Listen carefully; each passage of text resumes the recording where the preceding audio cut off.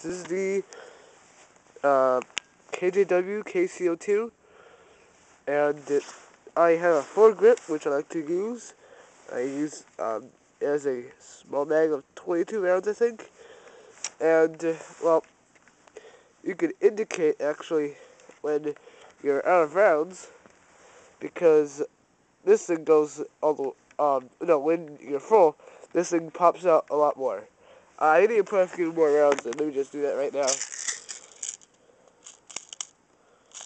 Yeah, alright. This is what it looks like with all the rounds in. So you don't just keep squeezing the speed load when you do that. So now I'm gonna gas up the mag, and as usual, you do it the same as you would with every gas airsoft gun. You put it over like this, and you just go away.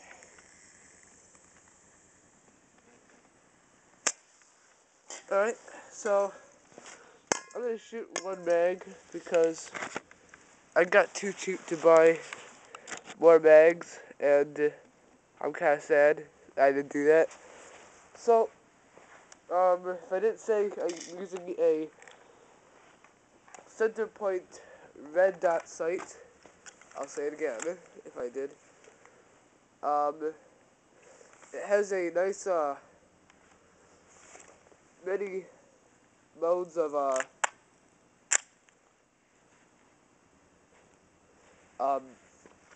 reticle. I'm using the ACOG style because ACOGs are also, no, not the ACOG, holographic style. Alright, so I'm gonna shoot the target, which is about 50 feet away, which is a reasonable distance.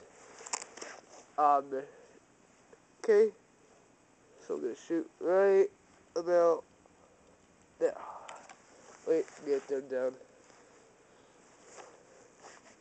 Better.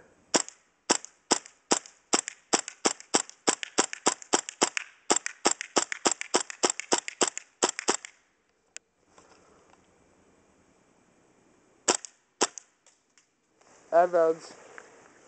Alright. Well, I put the setting on the quite high, so the brightness of my red dot sign quite high, so I sort of couldn't see the center of the target. Well, let me show you. When I aimed at the middle, I got a pretty consistent grouping. Here, so just get a look at this.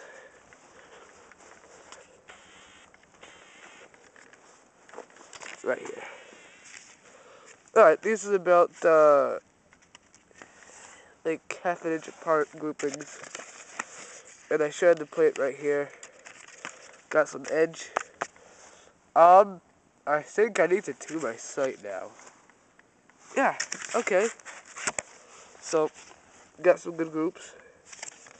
And that goes for other plates. Alright, so I was using 0.28 gram BBs with propane. And set the point red dot sight. Yay. Okay, so I hope you enjoyed my video review. I know a lot of you people have been waiting for one of these for a while, because there aren't all too many. So thank you for watching, and I guess I'll stop the video now.